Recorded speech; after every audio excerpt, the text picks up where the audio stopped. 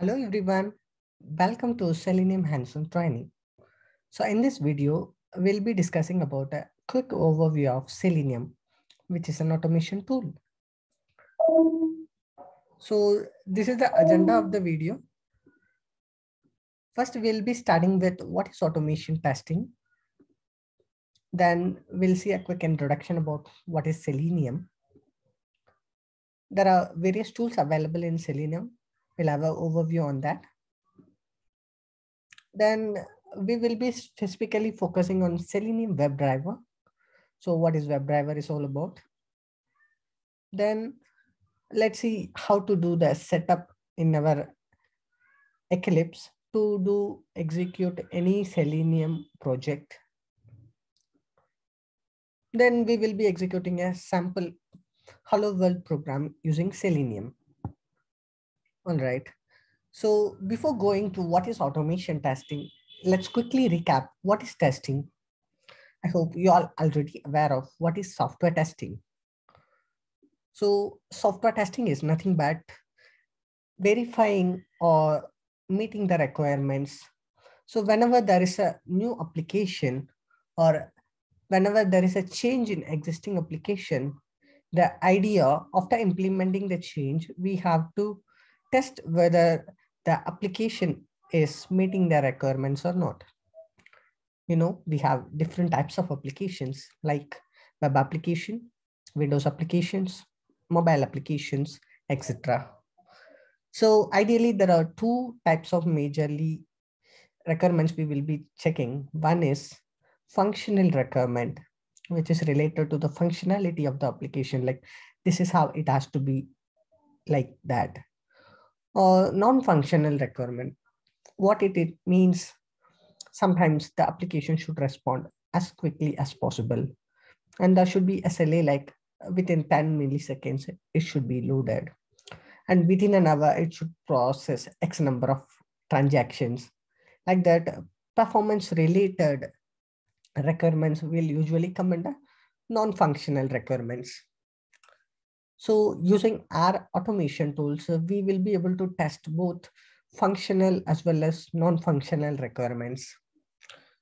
So for testing functional requirements, we are using different tools like Selenium, LeanFT, UFT, Tasca. And also for testing non-functional requirements, we have performance testing tools like LoadRunner, JMeter. So the ultimate aim why we are doing testing, software testing, is to have some such test criteria. It should be either pass or fail. That's how the result will be. If the testing is meeting the requirements, then we will be making it as pass. And if the results, whatever the outcome of our testing is not meeting the requirements, then we will be marking our test case or scenario as fail. And we all know how the testing life cycle will be. Usually it is starting in a requirement phase where the business analyst or product owner is defining some requirements. Then developers start working on the development of requirement. At the same time, testers will start working on the test design of the test cases. Then as soon as developers start developing application, they will be sharing the application for testing. Then testers start executing their developed test cases. So there might be multiple environments and multiple levels of testing available. So developers, they themselves will do testing, which is called DIT testing. Then we will be having testing environments at multiple levels, which might be like SIT testing or UAT testing, system integration testing, or user acceptance testing. Finally, they will deploy the application to the production environment for users. So in the production phase as well, we will be continuously monitoring whether there is any issue is coming in the application. In that case, we will be immediately fixing the issue, testing it, and then again deploying it in the production. That is how the entire testing life cycle will be. And there are different types of testing, we know. So First one is unit testing. Unit testing is nothing but a developer is testing his own code using some piece of test case or code, which is called unit testing. Then there is something called smoke testing, which is just to verify the stability of the application. Then there is something called sanity testing. So whenever there is a major change in application, before starting our testing, we will be testing the basic or essential functionalities of the application.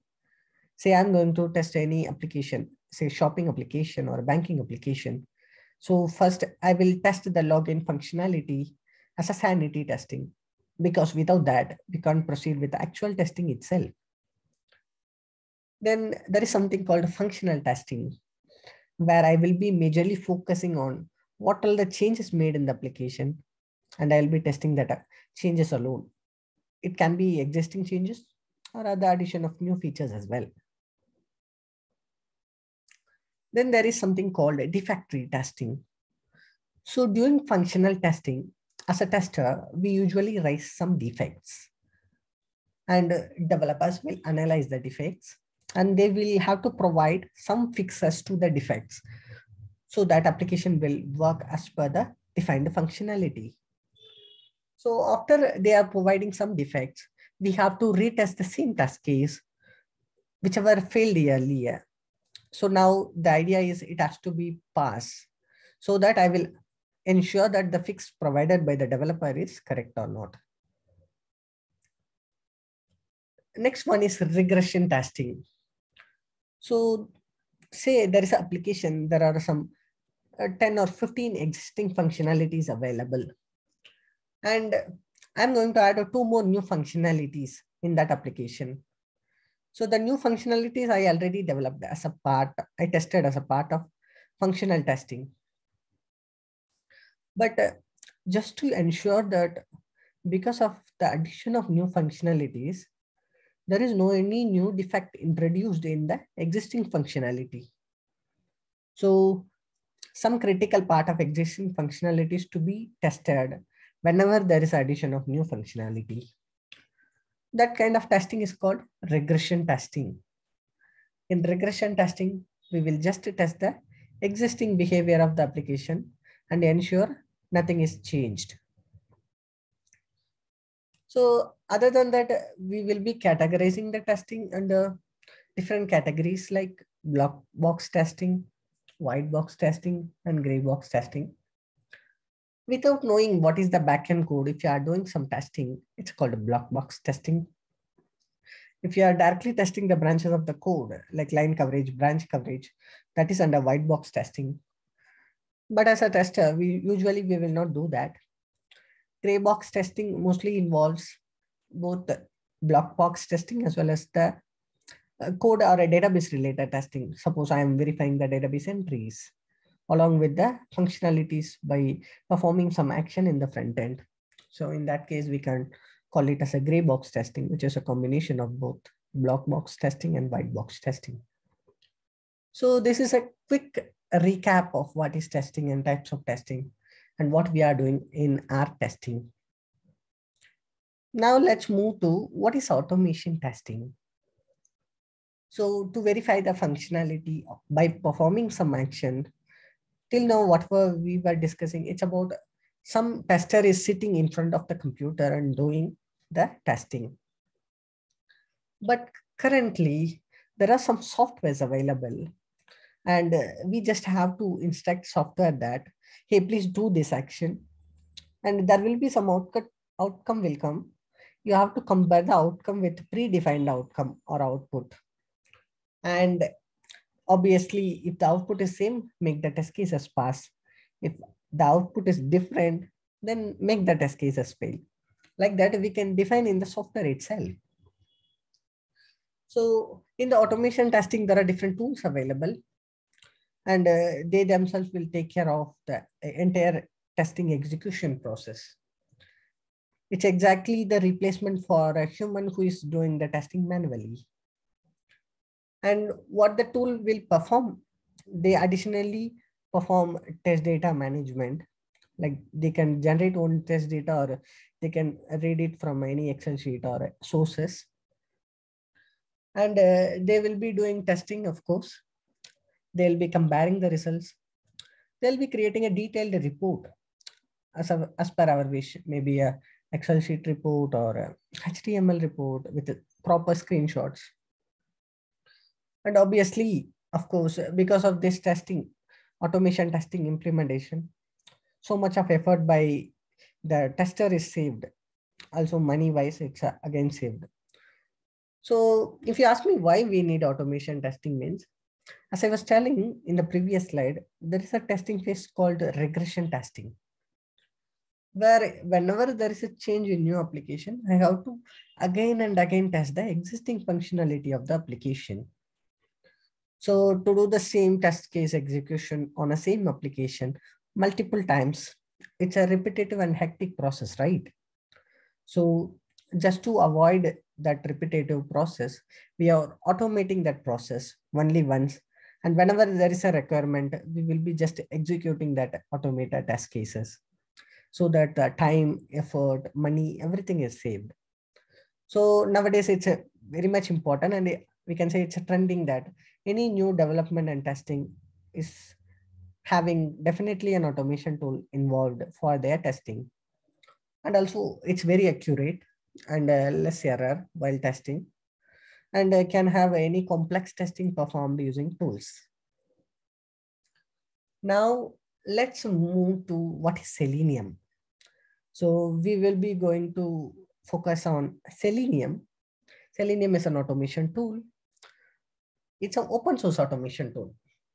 What I mean open source means anyone can use that without any licensing cost.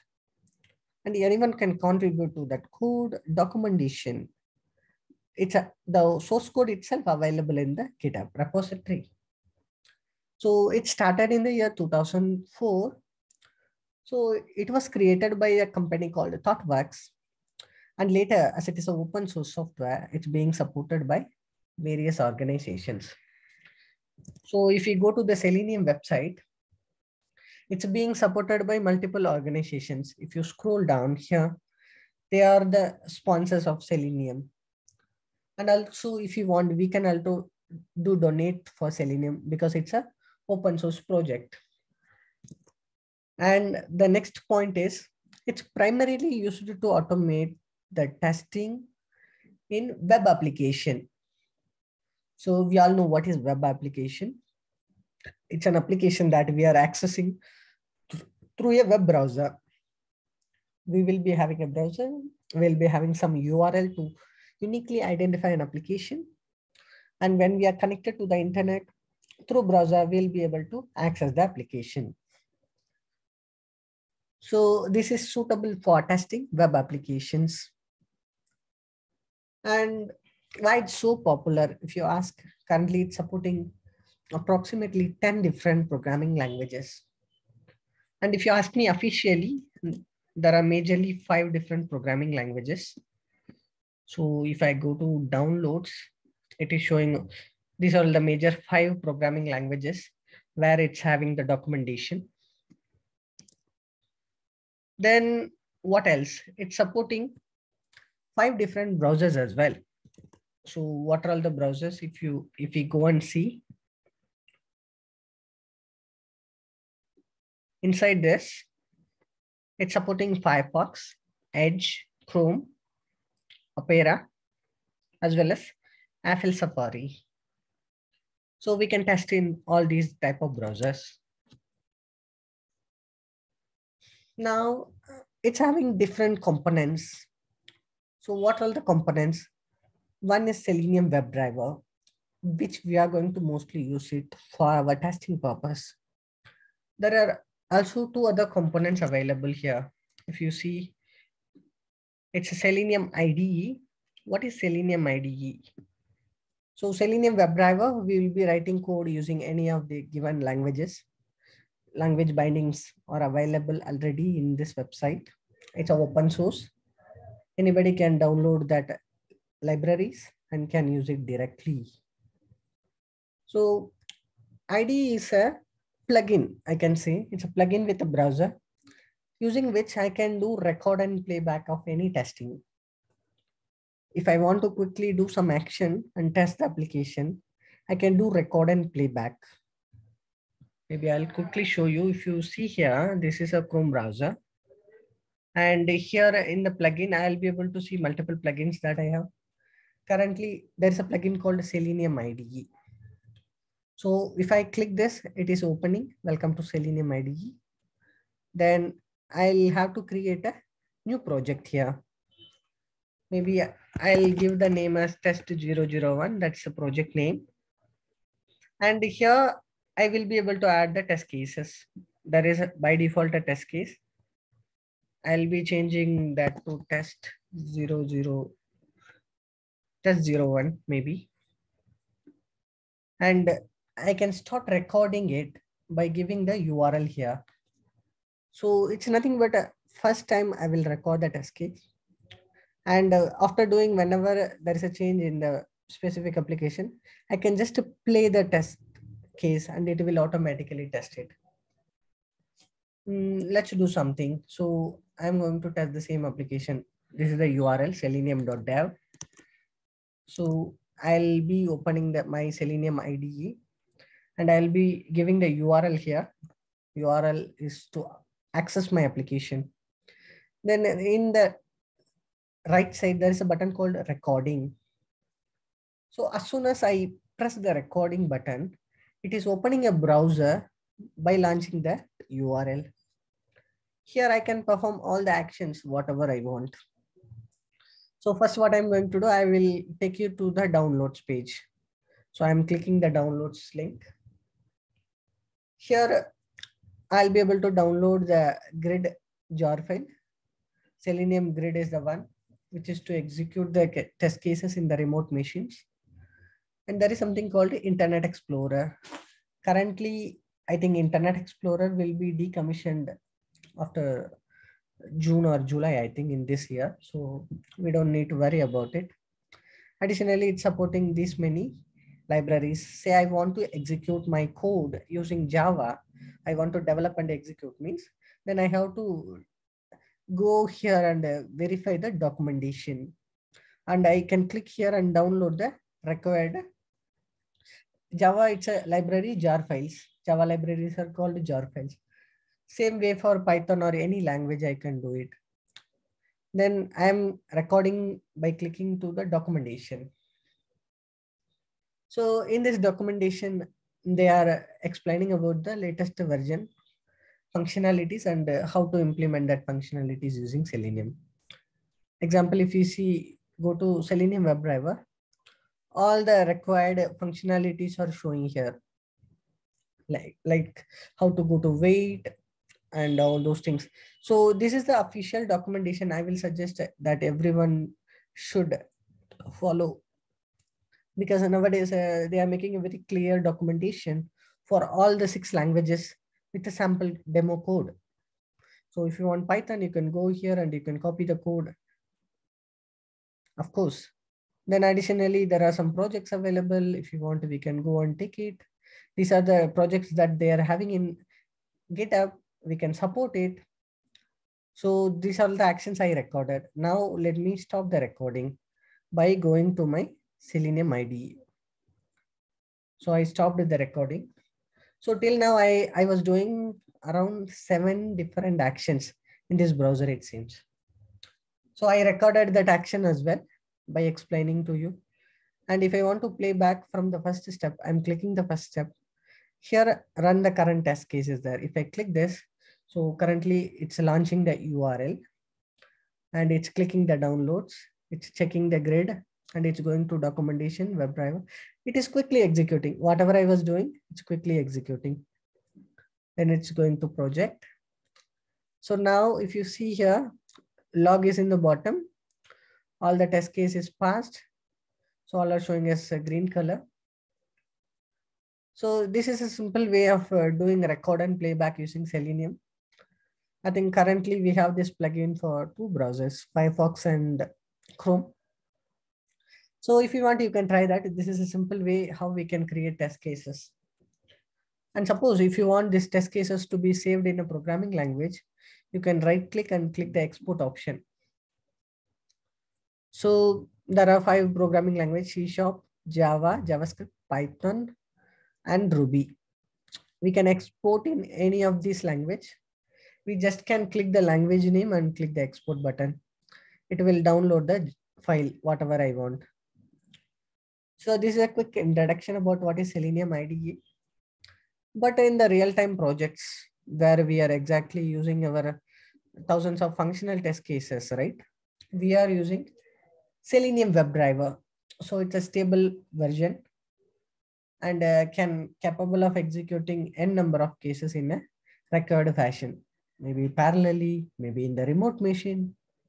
So when I say executing in the remote machine, we can execute a thousands of cases by creating multiple machines where just need to browser need to be there and the driver need to be there. So we'll explain about it. So how we are achieving means that is through the component or the tool called the Selenium Grid. So it's a part of Selenium, which is allowing us to execute it in from a central point. We can execute the test cases in different browsers and different operating systems in different machines. So we will see about Selenium Grid in the different video. For now, these are all the different components of Selenium. We are majorly focusing on Selenium WebDriver. So we can refer more details in this website, whatever I was showing you. Now I am going to tell you how to write a basic hello world program in Selenium. So before that, we need to do some setup, right? Project related setup. I'm going to use the programming language called Java. So I'll be using an IDE called Eclipse. There I will be doing the setup and testing my Selenium using a hello world program. Hello world program, it's nothing but just opening a browser, launching an URL, maybe performing some action. That's how we are going to test how my Selenium setup is running. So first what we have to do, we have to add the latest stable Selenium jar file in the build path using Maven dependency. So this is the first step. So first, as I was telling, we are going to use Java language. So I have my Eclipse IDE. So let me open that. So I open the IDE. And first I'm going to use the Maven project. So Maven project is a type of project which is helpful to manage the dependent jar files easily. So if you want to know more details about what is Maven, why Maven project is used for testing, maybe you can see in the previous video. So I'm going to create a Maven project, file, new. So in the other Maven project will be the Maven project. If I type Maven, it is coming. So for testing purpose, I'll be creating a simple Maven project. So I will be checking this checkbox, create a simple Maven project. Click the next. So I have to enter the name of the project as well as the artifact ID. So for now, I'll be just typing it as hello world, hello-world. I'll give the same name here. And I will click the finish button. So this is a simple way how to create a Maven project. So it's created. Then by default, it will be having a file called pom.xml. Pom.xml is the place where I will be having my dependencies added. Dependencies are nothing but libraries that I am required for my project. So currently this is my pom.xml. There is no dependencies available. So as per our slide, what we have to do, we have to add the latest stable Selenium jar files in the build path using Maven dependency. So I'll tell how to add it. First, I will be creating a tag. I can add multiple dependencies. So dependencies, there is a tag here. If you start typing, it will be coming. So I can double click and create it. I think project.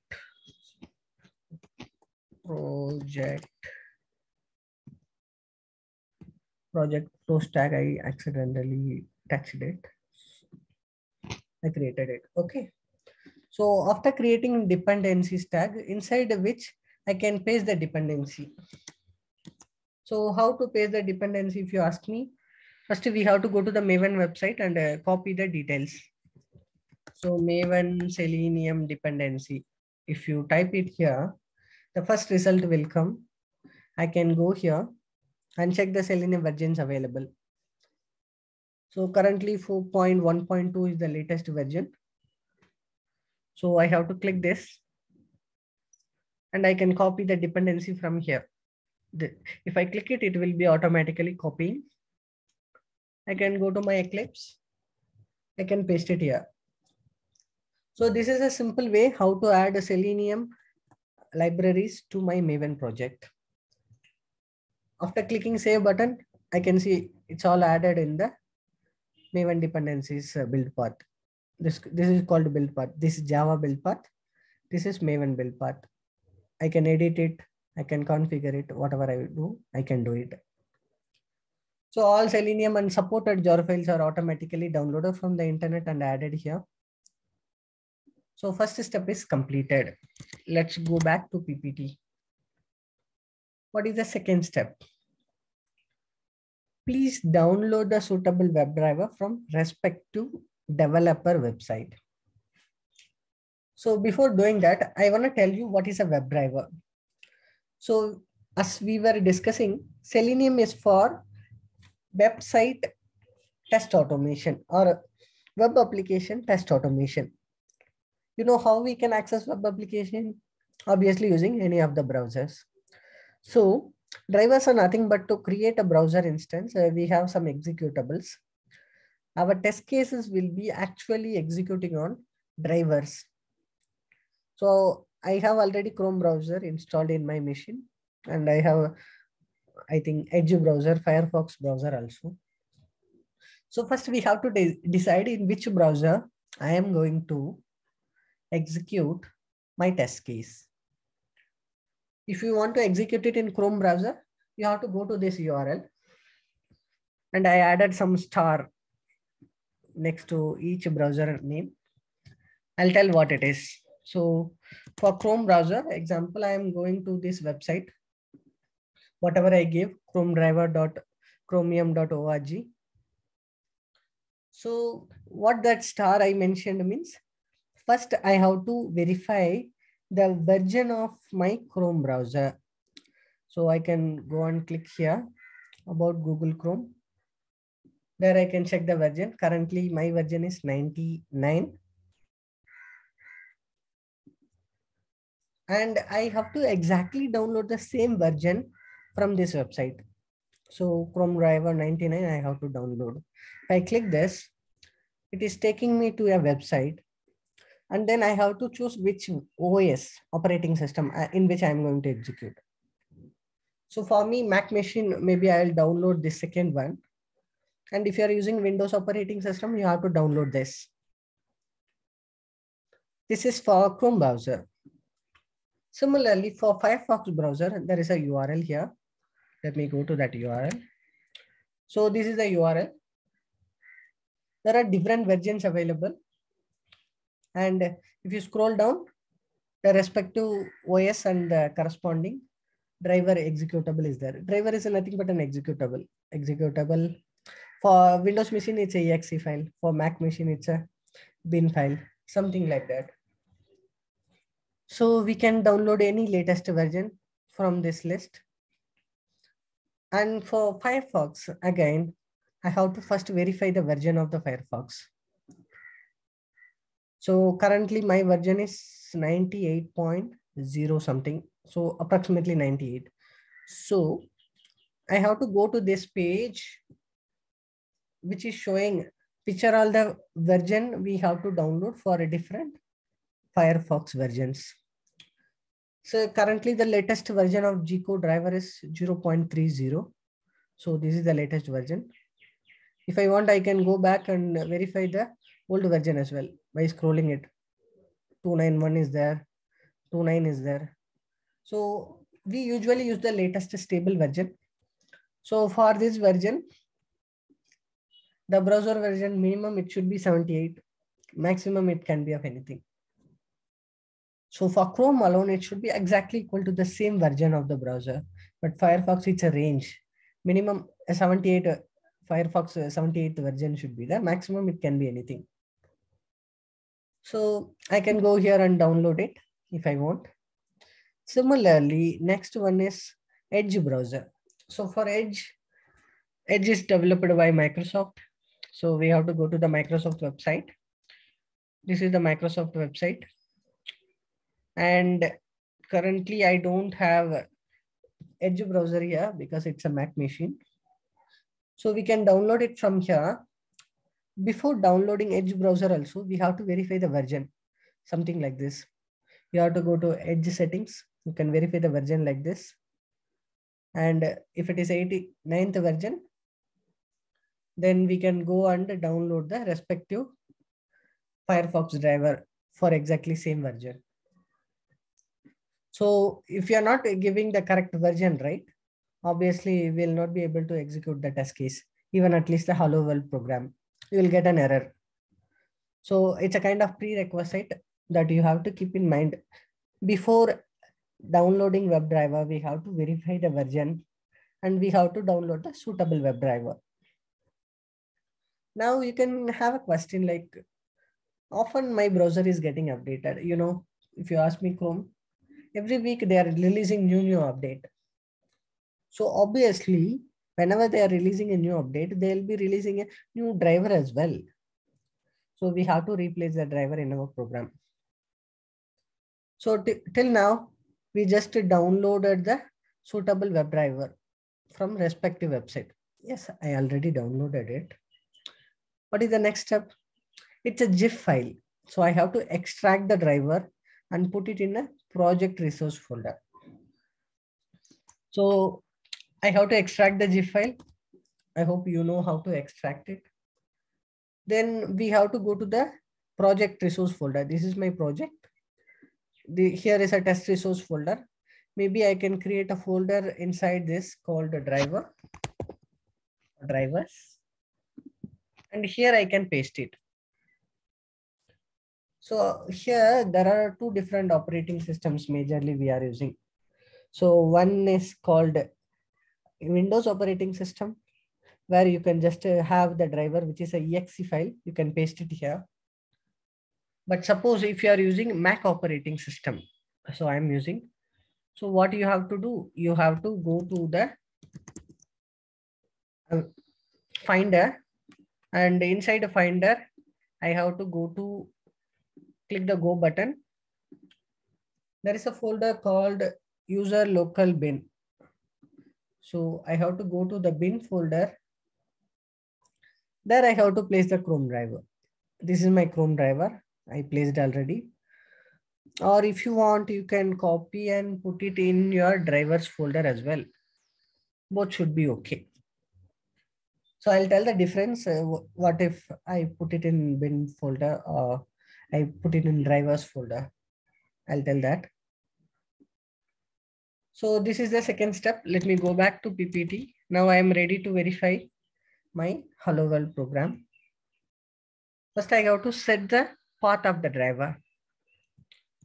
What it means. So I'm using a Java project. Let me create a package and class. So hello Selenium is my package. So package name should be small letter. So I will be using Selenium as a package name. And inside the Selenium package, let me create a class. Class name can be anything. Hello underscore world is my program, which I am going to use it. So I created an empty class. Now I'm going to test how my Selenium setup is. So as I mentioned in the PPT, first we have to set the path of the driver. You know, right? A driver can be placed anywhere. Currently, I placed in a folder inside my project. So what is the significance? Why I have to place this? I can place it in my download. I can place it in my C drive. or I can place it in my desktop. I can use it from anywhere, right? So if you ask that question, whenever we are working in a project, say I'm using this project, I'm creating some code. Currently, I'm only using it. And tomorrow, I want to give it to my friend. Someone is using that. I'm sharing my project. In that case, if you are keeping your driver in your desktop, obviously that file will not be in the same path of your friend's machine. But if you are putting it inside your project folder, then the same code will work. So that is the idea. You are giving correct version of the driver to your friend, else he need to manually download and put it in his desktop and execute it. So it's a good practice, I would say. So better place it here. The first one is setting the driver path. Again, here there are multiple ways. You can set it as an environment variable. But here we usually give different path, because today I'm using one driver, tomorrow I will change it. And day after tomorrow again, I will change it whenever there is an update in the browser. So using one Java line, you can set the path. So the line is system dot. So I'm going to execute this code, right? So let me create a main method and I'll write code inside main method. System dot set property. So I'm going to prepare, sorry, set property it is. So if you type control space, singular, it will come. What I'm going to set, maybe let me use Chrome driver, WebDriver. It's a WebDriver. And what type of WebDriver it is? Dot Chrome. It's a Chrome driver, dot driver. So this is a syntax. Similarly, if you want to use Edge driver, you will be typing like WebDriver edge dot edge dot driver. If it is Firefox, you will be using WebDriver dot Gcode dot driver. Firefox driver is called a Gcode driver. And what you have to do it here, you have to give the path of your driver. So for me, path will be like /user /Vijay Bharati / maybe desktop /hello-world. That is my project. And inside that, src/test/resources/drivers/Chrome driver. So I'm giving that entire path for me. And that every line, in Java ends with semicolon. I added a semicolon. If you are having your Chrome driver exe, then you have to give your path. But one thing with respect to Mac machine, so Mac operating system, if I am putting my driver in my bin folder, I don't need this line at all. But for Windows operating system users, you should write this line. This should be the first line of your Selenium execution, so that your code will understand where you placed your driver. The path of the driver you have to give with the extension. What I mean with the extension, Chrome driver.exe you have to give. That is very important. But for me, I already put the file in the bin folder of Mac OS. So by default, Mac will understand all the executable will be in bin folder. So I don't need to worry about it. So this is the first line, which is mandatory for any Selenium. But exception is a Mac machine if you keep your driver in the bin folder. Then the second line is, I'm going to open a browser. So here I downloaded Chrome driver, right? So I have to open a Chrome browser. How to create a browser or open a browser using WebDriver? We have to create a class for the WebDriver. So WebDriver, maybe I have to give any name, Chrome driver equal to new Chrome driver of, like that I have to give. So currently it will show all the errors. I have to use this word and it should be imported from my Selenium library. Okay. So I am changing this to the one in the WebDriver in the Selenium library. Also, the Chrome driver is available. I have to just import it.